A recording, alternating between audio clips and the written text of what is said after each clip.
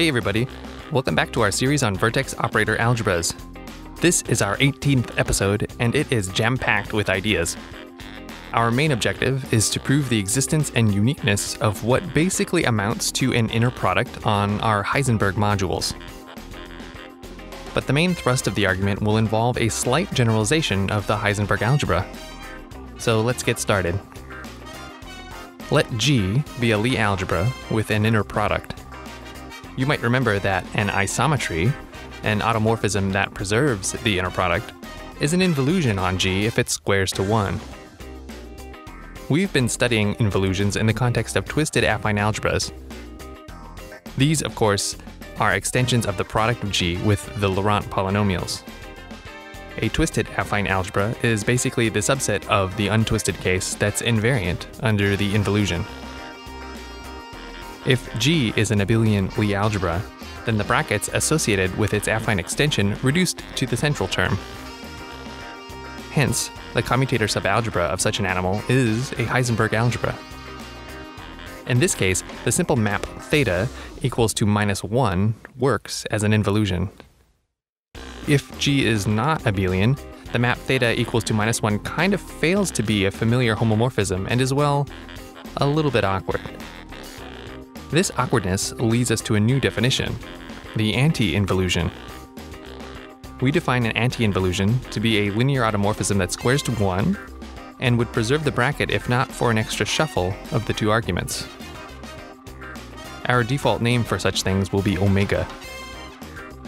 Omega extends easily from G to its universal enveloping algebra, which you might recall is a quotient of the tensor algebra of G by the ideal engineered to identify the commutator of two elements in the second tensor power with the Lie bracket. This extended omega acts on the product xy as omega y times omega x for x and y in U of G. Of course, it still squares to 1. Today's construction has a strong Heisenberg flavor to it, but is actually slightly more general. It's kind of amusing to read different attempts by the different authors, FLM, to describe Kac-Moody-ish algebras at different times in the text. We call a Lie algebra triangular if there is a triangular decomposition to it. That is, if it can be written as the direct sum of 3 subalgebras, n-, h, and n+. Here, h is an abelian subalgebra, and the direct sum of h with either of the n's, of course, is also a subalgebra. For those folks who might know a little bit about the representation theory of Lie algebras, H plays a role analogous to the Cartan subalgebra. The subalgebras N play the role of root or weight spaces, and the anti-involution omega maps between them. H, of course, is invariant under omega. Like the Heisenberg modules, we'll study the G module induced by a one-dimensional H plus N plus module. To that end, we'll define a linear form lambda, which maps from the abelian subalgebra H to the field F. The vacuum for our module is basically the codomain of lambda. Let's fix V sub lambda as the basis vector for the vacuum. To define the module, we now specify the H plus N plus action over F. The action of H on V lambda amounts to scalar multiplication by its image in lambda. And as usual, N plus annihilates the vacuum. As advertised, this construction is similar to the Heisenberg module, except here lambda h plays the role of k. The novelty here is that the central subalgebra has a dimension of arbitrary but finite size. Keeping with our Heisenberg analogy, we'll define the G module M of lambda as the module induced by the H plus N plus module F lambda. You might remember that the Heisenberg module simplified to the symmetric algebra over the negatively graded subalgebra. We're going to see a somewhat similar simplification for our analog M of lambda.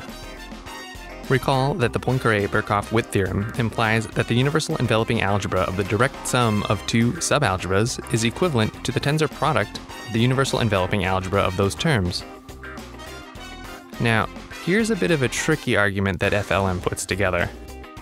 Suppose G has a Z grading, whose only non-trivial subspaces have positive grading.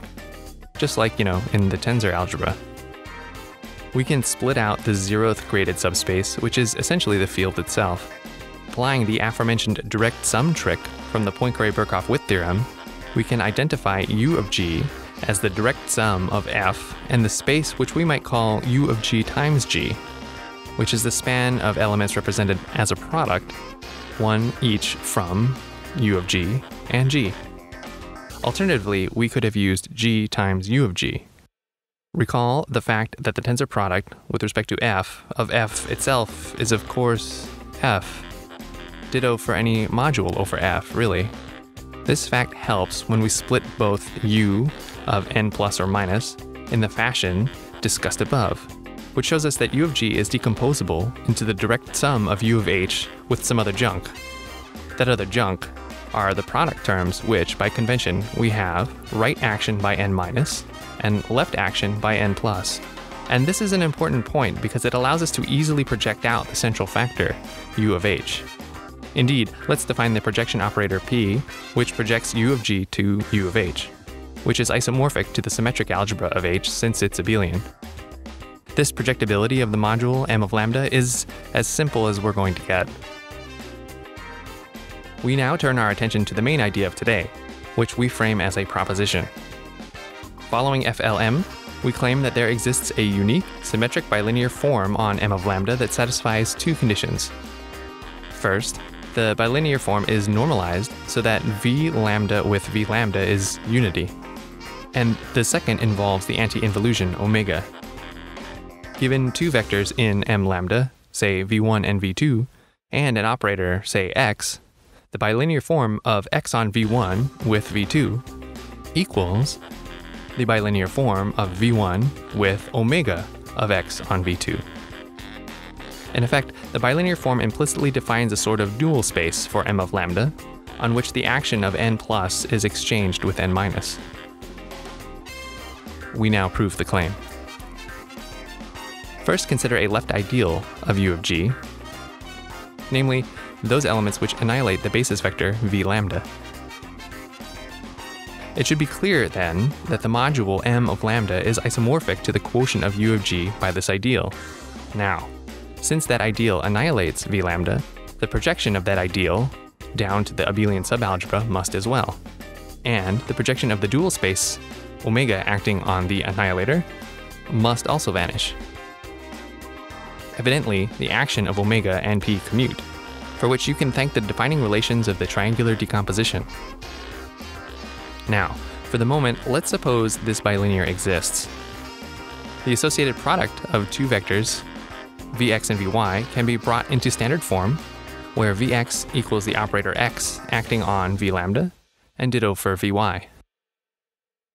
Using the definition of the assumed bilinear form, we have a kind of standard representation for this bilinear, from which we can observe the following.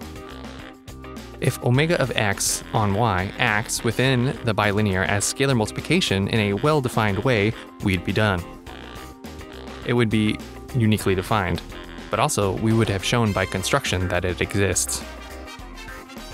So let's poke around with the action of omega xy. Since u of g has the decomposition we discussed earlier, we can see that the action of any operator q in this context must break into either one of p of q or some other junk. That other junk, of course, is effectively modeled by something with a factor of a left action by a member of n plus or right action by a member of n minus. The n plus-ish left action obviously causes the product to vanish. So we're left with the projection to q minus. But because of the dual nature of the bilinear product, we can push the q minus to the left-hand side, transforming it into a left action of n plus via the anti-involution, which also vanishes when acting upon v lambda. Thus, the bilinear product, should it exist, amounts to the projection of the relevant operators to the abelian subalgebra, which means that the bilinear equals the one-form lambda acting on the projection of omega xy, which means that we have the scalar multiplication form of the action we discussed earlier, the one that we needed. Symmetry of the bilinear form, of course, follows from the fact that omega commutes with the projection. And we're done. And we're also done for today. Next time, we'll zero in on a specific application of these ideas to complex numbers and define a Hermitian form.